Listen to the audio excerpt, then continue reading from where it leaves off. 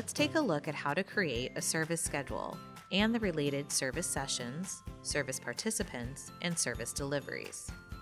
We know that service schedules represent either one-time or recurring events, so we'll create a service schedule to represent the Wednesday financial coaching class that we are offering. We can create a new service schedule either from the Service Schedules tab or from the service record. Let's go ahead and click New on the service schedules related list on the financial coaching service record we just created. First, let's give our service schedule a name. We'll call ours Financial Coaching Class 101, Wednesdays, 6 to 8 p.m. Because we're creating the schedule from the financial coaching service record, the service information is already filled out for us. If it wasn't, we would add it here. If we have service providers, such as a teacher for this class, we can enter their names. Because our sessions can host up to 10 people, we set the participant capacity at 10. This is for the internal planning and will not limit the number of participants we can add. As the class is 2 hours long, we will update the default service quantity to 2 because we want this to automatically populate 2 hours for all service participants when we take attendance. We can override this number, if needed, when we take attendance. We know our sessions start on January 8th and that it runs weekly on Wednesdays for 12 weeks. We set our first session start and first session end information, dates and times, which is 2 hours for the same date. We will also fill in the frequency information, weekly, every 1 week, or Wednesdays for 12 weeks. We can either select the radio button on and pick the service schedule end date, 12th Wednesday, or after if we want a particular number of service sessions, 12, and our schedule is ready to go. A record will be created for each session in the schedule, unless we deselect Create Service Sessions here now. We want to create them. This will save us a lot of time, so we leave that checked and click Next.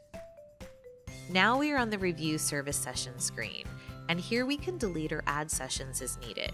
For example, we know the March 12th session will be canceled, and so we click the X on that row to delete it. When we are happy with the sessions in the list, we click Next.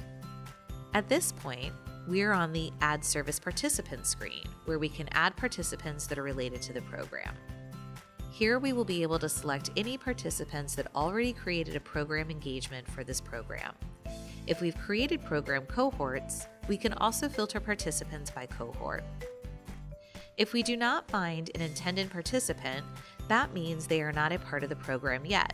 No worries. We can add them on the fly by clicking New button next to Can't Find the Right Participant. We can create the program engagement for an existing contact or even add a new contact right here. If we're not yet ready to add participants, we can do that later. In our case, we're ready, so we select our participants, click Add or Add All, and now we have our selected participants displayed in a list. We click Next to continue. We are in the home stretch here at the final Review Service Schedule screen. Here we review the schedule, participants, and sessions one last time. Everything looks good. Click Save Now. We see our service schedule with the related service sessions and service participants have been created. We see our service sessions, which each represent a single instance of a service schedule. In this case, 8th January Financial Coaching Class 101 from 6 to 8 p.m. is a service session.